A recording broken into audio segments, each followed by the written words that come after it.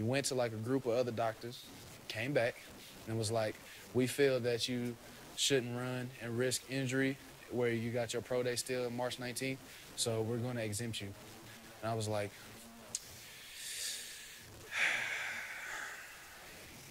I mean, you're gonna do better on your pro day. I'm going to kill that pro day. Oh, you're gonna go home for 3-4 days, deload. 4 days, and then it's grind time. Deload. All right, hey.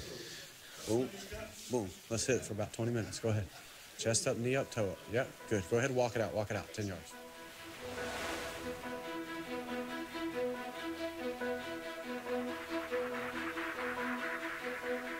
Shane Ray has always run, Pushing off both feet here.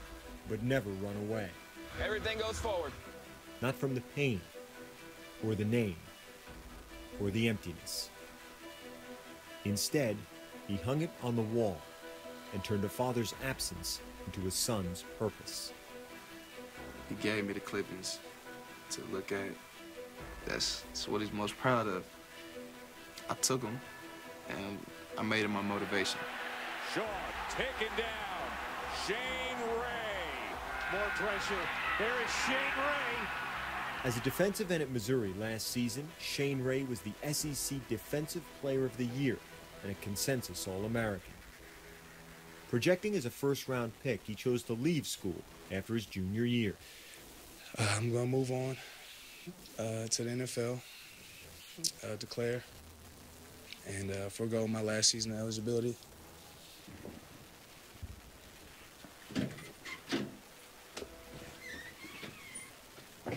Hey, baby boy. You look tired. So it's tough being out there and Oh, doing of course. everything and you couldn't perform? Of course. You know, I'm watching Randy Gregory and Dante Fowler and, you know, Marcus and Vic do drills.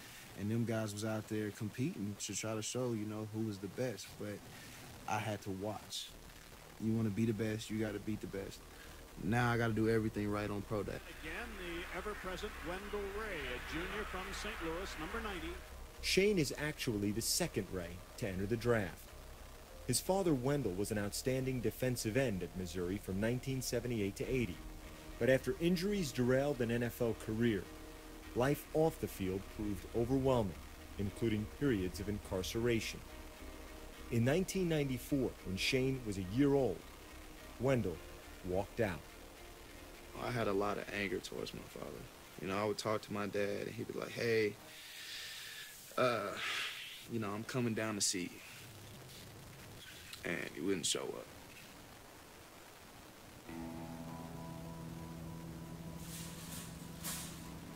Without any real stability, divorce, bankruptcy, and then unemployment eventually led Shane and his mother Sabrina into poverty.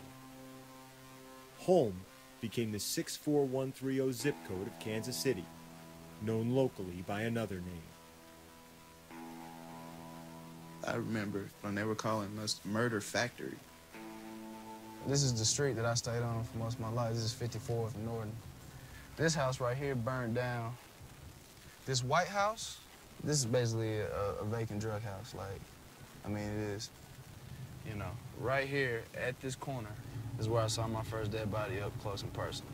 The guy was shot in the head, so, I mean, I remember everything. The violence and chaos of the streets threatened to swallow Shane. Failing in school, nearing expulsion.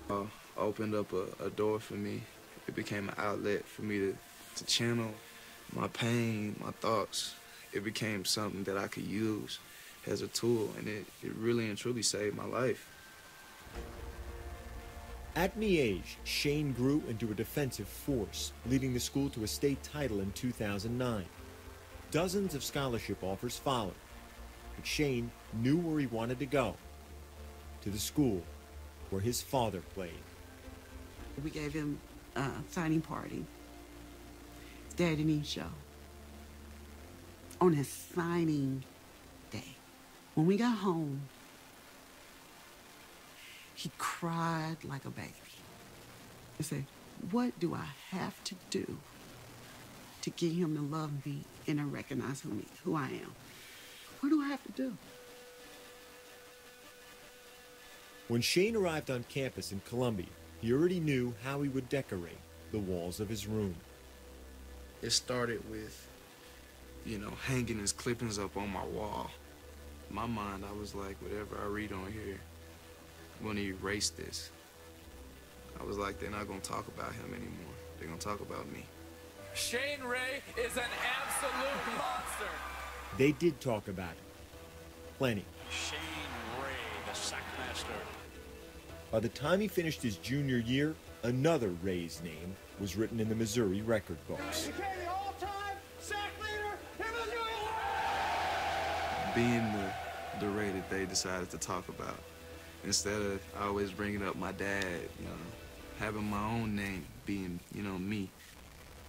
You hear about that story? This guy was a POW for like 15 to 20 years.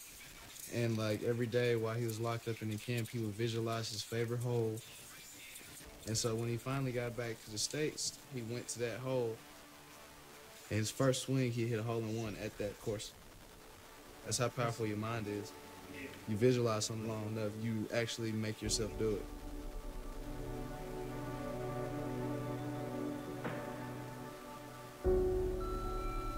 Hey, honey, this is your mom.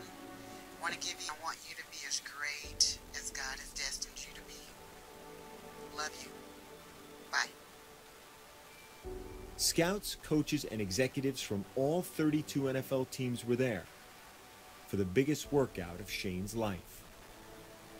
But among those who'd come, there was another in the crowd. Not there to watch a player. He was there to see his son. Man, he called me. He called me this one morning. I'll never forget it. He said, Pop, I actually saw film of you playing. And he said, I see where I got it from. I told him, I said, man, I was sorry if I wasn't there for you. He said, Pop, I love you and I forgive you for anything that you've done. You're my pop. A dream is something you think about a lot. But I would say a miracle is something that nobody expects to happen. It's something that when it does happen, even the person that the miracles happen to sometimes can't really embrace what's going on. I would say I'm the miracle.